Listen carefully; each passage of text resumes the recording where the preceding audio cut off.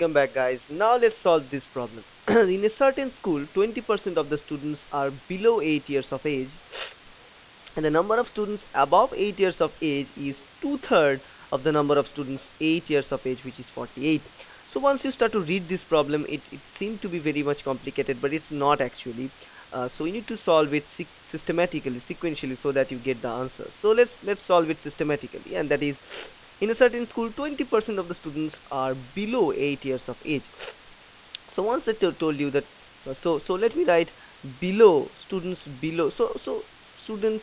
So let's assume first the total number of students in the school, because that's the thing we need to form, right? We need to find that we don't know the total number of students. So let's assume, let the total number of students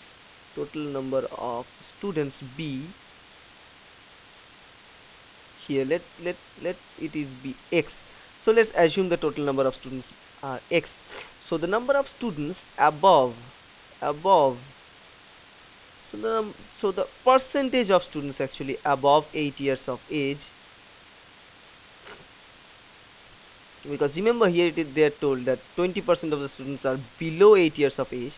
So obviously the percentage of students above 8 years of age will be 100 minus 20, because 20% is already below 8 years of age. So the above 8 years of age will be 80% of the students, right? So we know the total number of students is x. So the number of students above 8 years of age will be 80% of the total students, that is x. So 80% means 80 by 100 into x. This is the number of students above 80%, above 8 years of age. So we know that this value, and there is no math actually improved in this particular part. Everything is told by the question. We are just organizing it according to the mathematical formula. And then after that, what we need to calculate, and they told that the number of students above 8 years of age is two-thirds of the number of students of 8 years of age. So according to this statement, what we can write, that this is the number of students 8 years of age. This is equals to the number of students of 8 years of age, or two-thirds of the number of students of 8 years of age.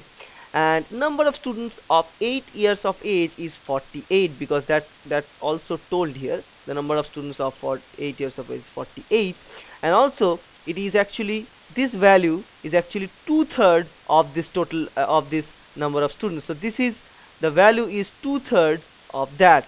So we will add the value with it. So that's another important region here, because most of the students make mistake in this particular section, because they thought that the number of students 8 years of age is 48, so just two-thirds of it is 48 into two-thirds. So they usually won't add 48 to it, because remind you, according to our previous questions and previous problem solving approaches, I've already talked about that part.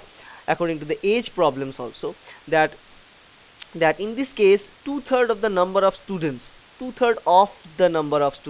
is a very important term, that total number of students plus the two-thirds of the number of 8 years of students. So that's why we need to add this 48 to it. And once we add everything, we get an equation. We need to solve the x for the equation, and that is going to be here, let's say 80x by 100 here equals to, here will be 16 plus 48 will be equals to, so not 16 actually, 32 plus 48 is equals to 80 here, and then we can just cut it. So x equals to 100. So that's the value here, x equals to 100. So once we get the value x equals to 100, that is the total number of students, and we get the value here e. So the option E is the correct option for this question. So nothing rocket science about it. It's very, very basic. You need to form the equation by getting an assumption, and finally you get the answer. So that's it guys, and I hope that's helpful. Thank you.